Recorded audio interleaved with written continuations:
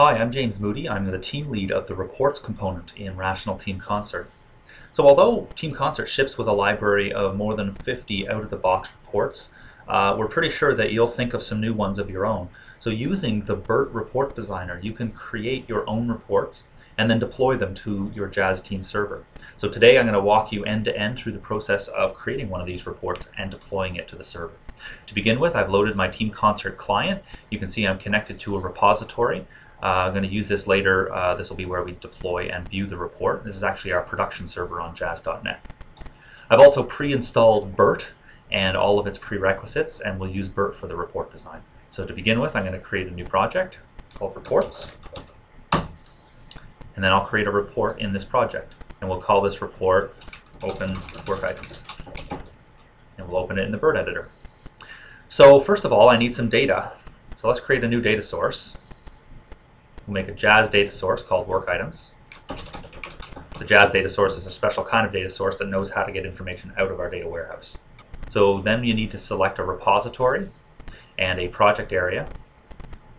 Now note that we do need this information at design time to be able to introspect on the snapshots and to preview data, but this does not restrict your report to being deployed only to this repository or project area. These are strictly design time settings. So now we need a snapshot to get data from. We'll get some from the work item snapshot. Now that we have a data source, let's create a data set. We'll call this Open Work Items. Notice I've selected my data source here. Now we'll select the work item states table. In terms of the columns I need, I'd like to have the timestamp, because what I'm going to do is plot the number of open work items over time. So to do that, I need timestamp. I will also need the count of the number of work items. Now I only want to have the open work items, so in order to do that I'm going to have to pass in the state group as a parameter just to tell the data set that I only want the open ones.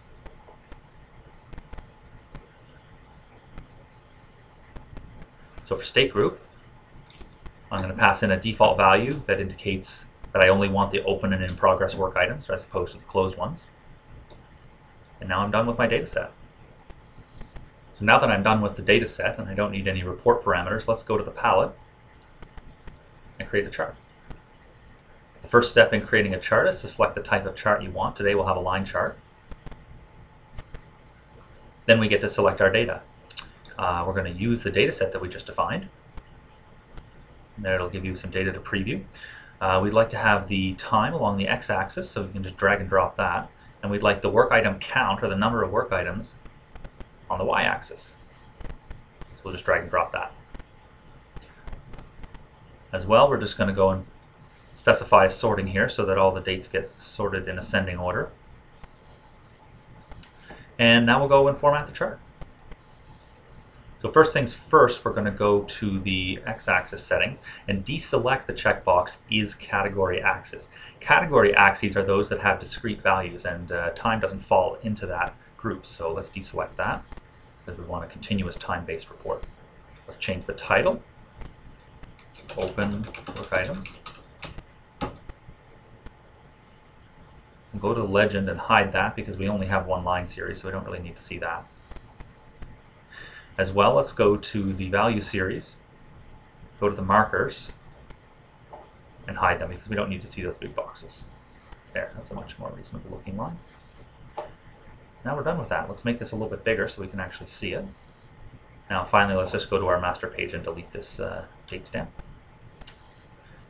And I'll save that. That's it. We're done with the report. Now we get to deploy it. So to do that, I'm going to go to the Team Artifacts view. I'm going to create a new report template. I'm going to browse for my RPT design file that BERT created. I have to select a team area to associate it with. Notice you have to do that even though you're not sharing it. It still needs a team area to associate it with so that it can follow the process rules. But I'm going to keep this as a private one. It does support data caching because it's using information out of the data warehouse. And if I were associating some properties files or graphics files with this report, I would attach them here, but I'm not. So let's deploy that. And let's go find it. There's Open Work Items. Now I have the report template. Let's actually create a report from that template. And I'll put that into my reports folder.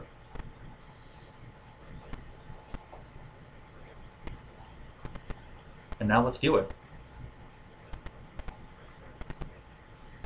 There it is. There's a plot of the open work items over time, about a little over 2 years worth of data. So I'll post these report artifacts on our wiki so you can download them for yourself. Thanks so much for watching.